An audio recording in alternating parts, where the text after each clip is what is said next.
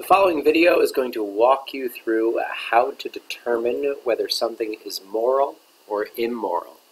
You want to take notes on the most basic points. If I'm going too fast, press pause. We're going to be using this formula throughout the rest of the semester. So there are three parts to any human act: the object, the intention, and the circumstances.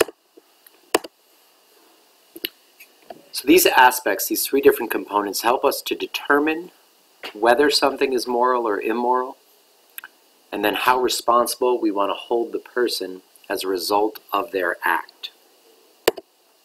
The first part of any object, any action, is the object. This is very, very basic. The object is always the thing that is actually being done. So if I were to go steal a piece of gum from my friend, my object would be stealing the piece of gum. So whenever I'm asking you to identify the object, you're simply looking for what you have chosen to do. Another example might be you went to Sacred Heart to work in the clothes closet because you want to get into college.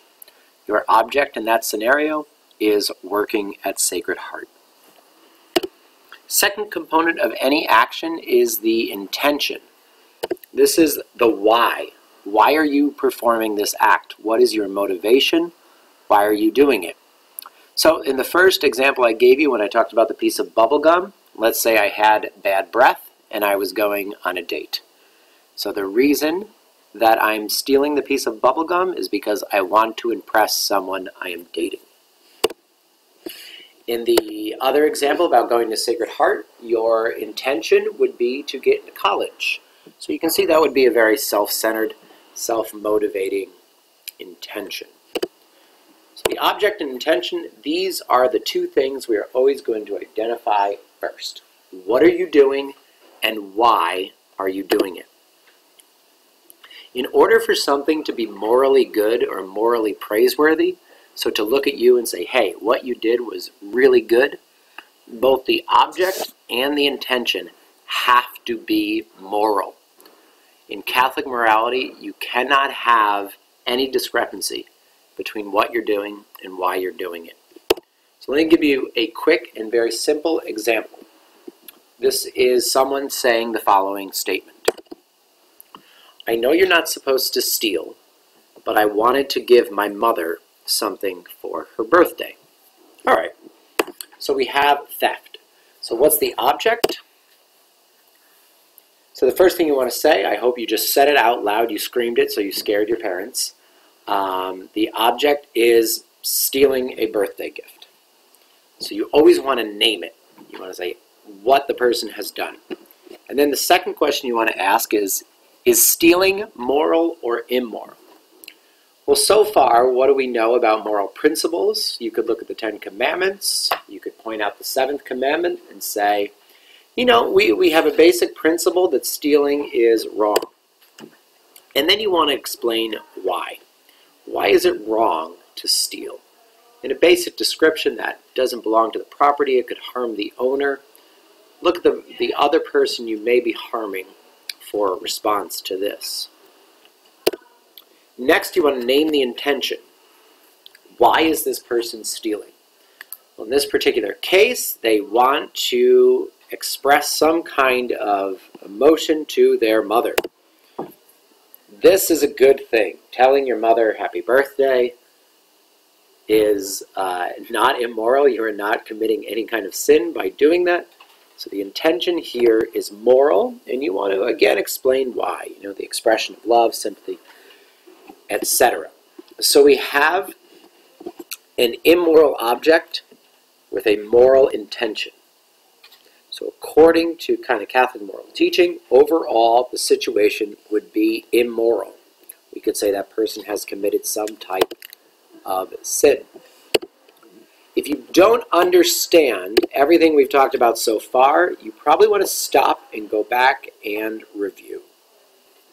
All right, so once we have the object and intention down and settled, we can move on to a secondary component to the action.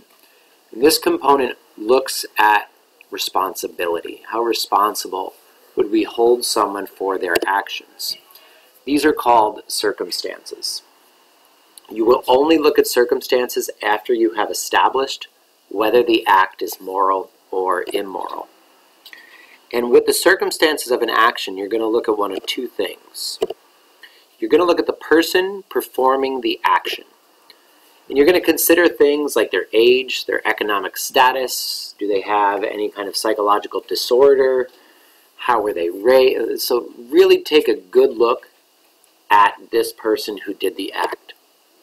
So if we go back to our example about stealing a gift from mom for her birthday and looked at a circumstance about the person, think of some things that might affect their responsibility. Go ahead, say it out loud, scare the person who is sitting near you. You might come up with the idea that this person could be 45 years old. All right, so if a 45-year-old adult stole a present from mom for her birthday, we might hold that person pretty responsible for their act because they, at this stage in their life, should know better. If it was a 4-year-old who stole something, we might want to lower the responsibility of their act because perhaps the 4-year-old's moral compass is not fully formed. The next thing we want to do is look at the action of itself. So we want to take a look at what was done, what was the result of what was done. If it was something different, would that matter? So in this case, even our legal system recognizes something like this, the difference between first-degree and second-degree murder. First-degree murder, right, it was planned out, it was intentional, it was really a thought-out process. Second-degree murder, not so much, more crime of passion type things. So if we go back to the example, a little less serious about stealing a gift for mom, we can look closely at what was done.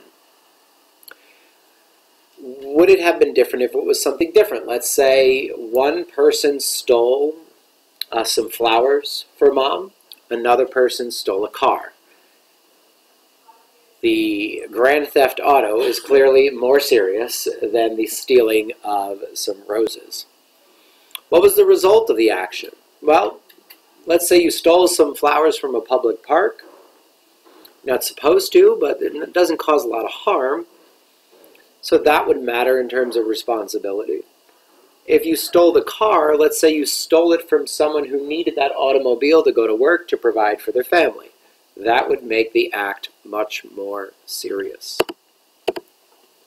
Remember, these are secondary elements. They are not the core of an action.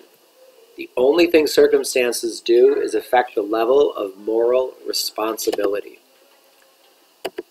So you see some examples. If we have a child committing a serious crime versus an adult, you would hold the adult more responsible than the child. It can also affect how good or evil an act is. Cheating on homework is less serious than cheating on an exam. They're both immoral, they're both cheating, but one is clearly more serious than the other. Always remember, no matter how grave or outlandish circumstances can become, will never change an inherently immoral object into a good one. It only changes the responsibility of the person. So if we were looking at someone, to give you a really outlandish example, someone committing genocide, I don't care how old they might be, how young they might be, it's not going to make genocide a moral act. So that is the lesson. We will be practicing many more examples in class. Go back and rewind if you need to review. If you want to see what your book has to say about this, it's found in Article 12 on pages 64 to 66. Have a good evening.